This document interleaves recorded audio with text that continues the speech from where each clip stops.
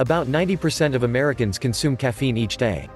At 714.3 mg per fluid ounce, Dynapep has the highest caffeine content per ounce of any beverage on the market. Despite Dynapep's tiny serving size of 4 ml (0.14 ounces), it packs a powerful punch. The time-released microshot claims to boost focus and increase energy for up to 10 hours. However, there are concerns over the safety of the ingredient methylhexanamine, a stimulant believed to actually have a negative effect on mental clarity and heart health. On an ounce-by-ounce basis, coffee overall provides more caffeine than most energy shots, supplements, and drinks. Devil Mountain Company's Black Label brewed coffee is the world's strongest coffee, at 129.6 mg per fluid ounce. To put that number into perspective, an average fluid ounce of coffee has around only 12 mg of caffeine. Espresso has 51.3 mg per ounce.